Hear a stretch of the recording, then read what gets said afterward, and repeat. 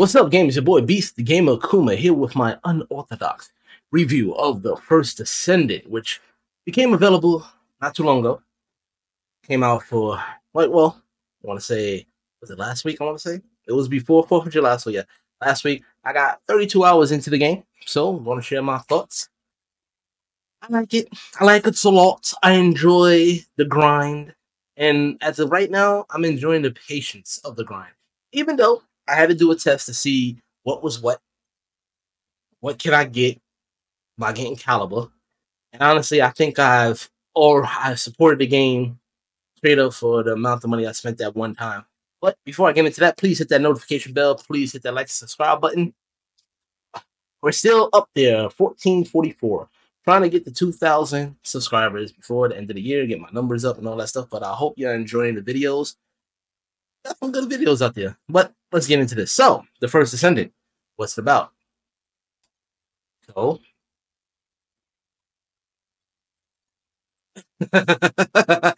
honestly, all I get from the story is that you are trying to get this special item, a harp, which imbues power. Of course, it's you pretty much copy and paste storyline of bad guy wants a special item that makes everybody else more powerful, and then you get a special entity that's like your messiah in a way to help you guide you through all this to stop the evil from becoming too evil, and so you can be a hero and save the rest of what's left of humanity in whatever sense that you want to make of that. But yeah, you get to start off with 3 different characters. You got my boy Ajax, who I picked because I'm a tank character.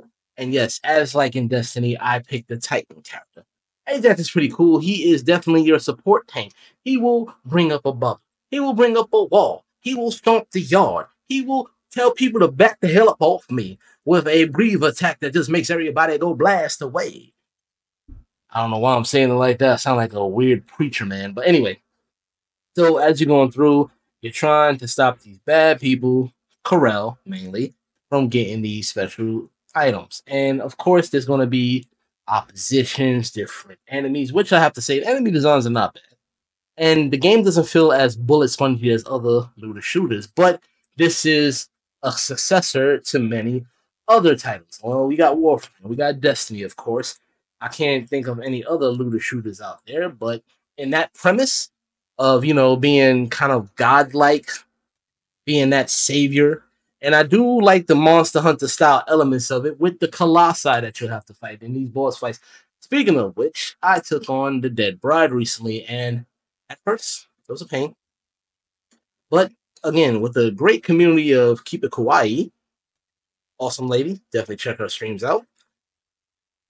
Good people in there sharing tips. Now, the one thing that I do emphasize to people, don't let nobody really carry you through something because it kind of takes the fun out of the situation. Yes, I know.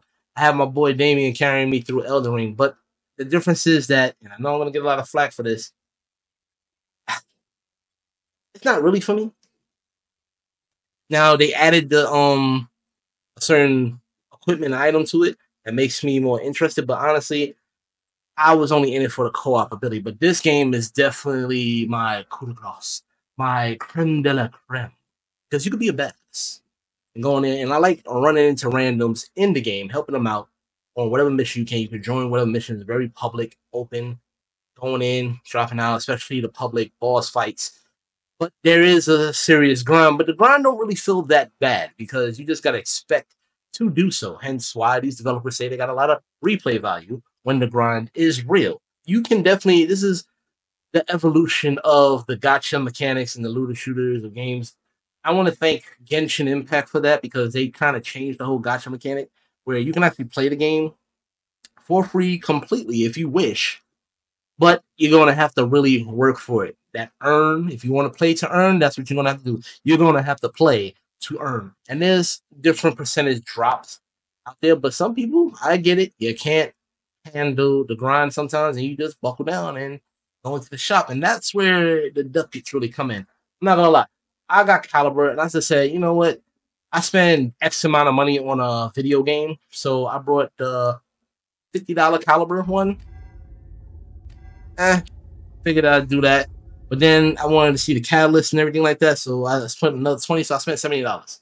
Spent $70 on this game to get caliber, to do whatever, get special armor so I can do my colors. And keep in mind, the thing that does annoy me, that's bad, that the color swapping is a one-time use. So whatever color you use on your character, your descendant, it's gone. You got to keep on rebuying them, which cost about 25 caliber each. I didn't see no difference between those, but yeah, that's. But again, it's free to play. It's not like they didn't tell you this from the get-go. You got to expect some weird cost. So whatever color you pick, you better stick to that color, and you better love that color. I mean, you can earn other different additional colors on Battle Pass, but again, one-time use. One time. I hope they change that later on, like Destiny did, because Destiny also had that weird mechanic. But yeah, one-time use for colors, which it is what it is. But honestly, the grind is pretty awesome. The storyline gets kind of deep, especially with a certain antagonist, but I'm not going to spoil anything. It's still too soon to spoil anything in this game. But if I say the name Jeremy, you already know what I'm talking about.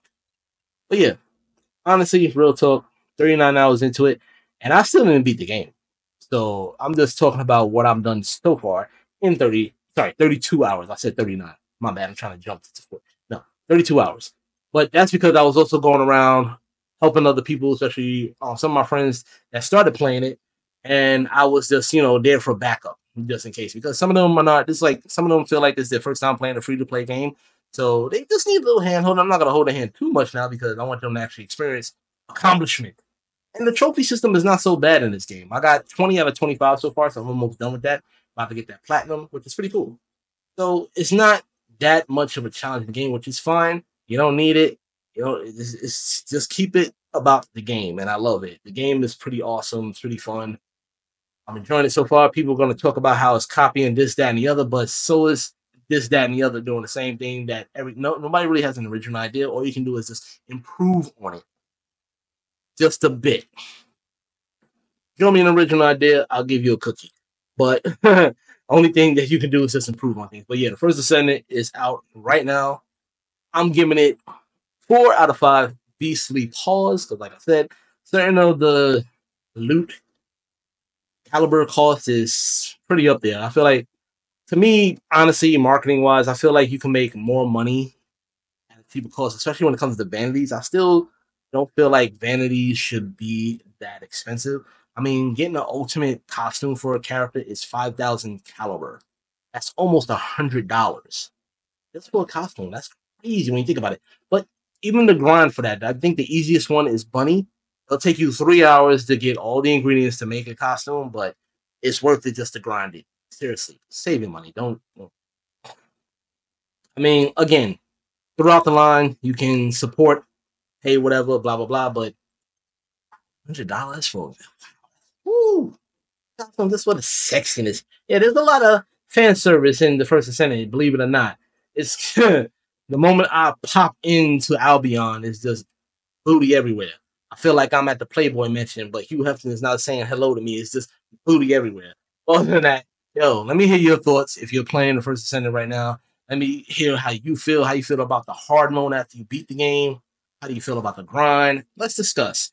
Comment below, let me know, and we can get into this. And also, if you want to add me, I'll put my ID in the bottom area. Other than that, my favorite weapon is the Tamer.